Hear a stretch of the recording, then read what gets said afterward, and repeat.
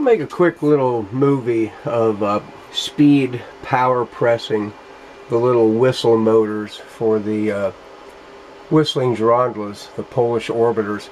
This is my fast acting, what I call the Maltese style motor press.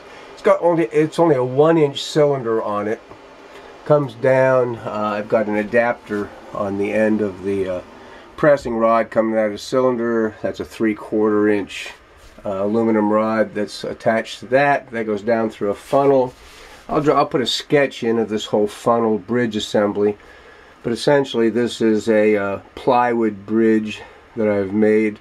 Has a hole going through it with a press through funnel, and goes on down, and then my tube and tube support will fit in here, and I'll show how that works.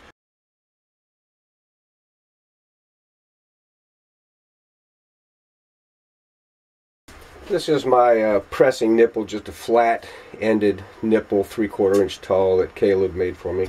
Got a 5 1/4 inch New England paper tube. This is my old stock tube, so I'm using my old 5-inch long Walter clamshell support, which fits these old stock tubes. I do have a support from Caleb too, which fits the new stock tubes, which are slightly smaller than this old stock I have.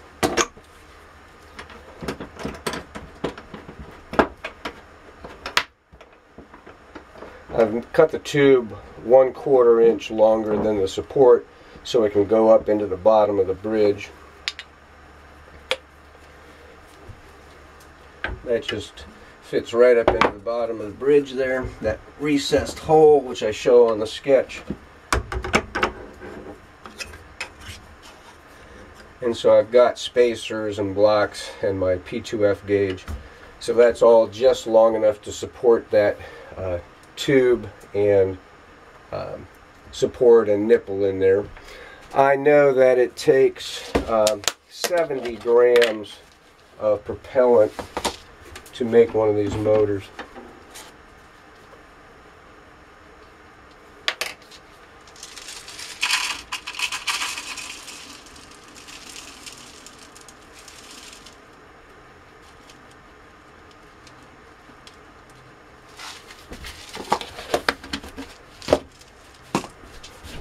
So now I'll show pressing one of the motors. I'm pressing this propellant in a 3/4 inch tube at 3,300 pounds of force, which is about 7,500 psi on the composition, and I'm pressing increments of a flat 1/2 tablespoon scoop. One thing I thought I'd mention, I made this bridge out of plywood. I had pondered having Caleb machine one for me out of aluminum.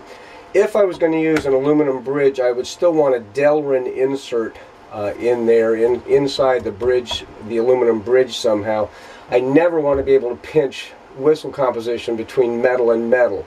I wouldn't want this bridge being metal all the way going into the funnel and all the way to the tube, just in case I could catch some propellant between this 3/4 inch ram and the bridge.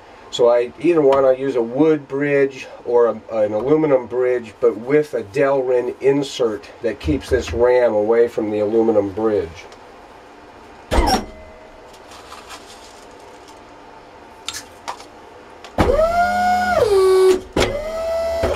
You can see how fast this 1-inch cylinder operates.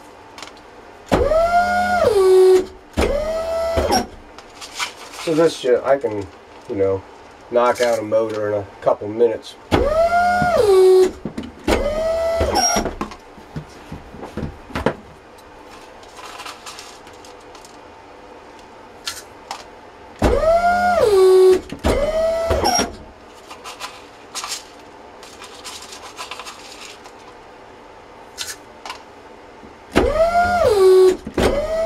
In this 3/4 inch tube, that's pressing increments after they're pressed that are about a 1/2 inch tall.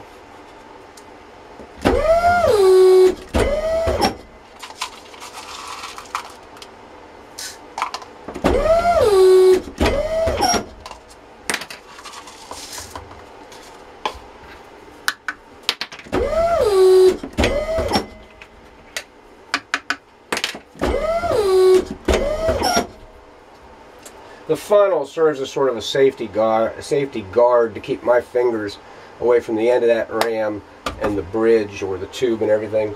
And I sure don't want to get any fingers into that whole apparatus.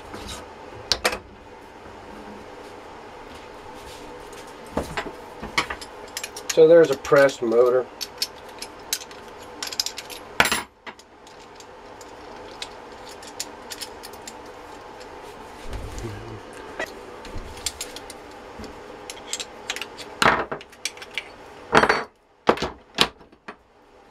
So like I said, if I wasn't talking and everything, it'd take me about a couple minutes to press a motor like that. So I hope that, especially Richard, you asked for some demo on how this power pressing goes. I hope that helps you visualize it.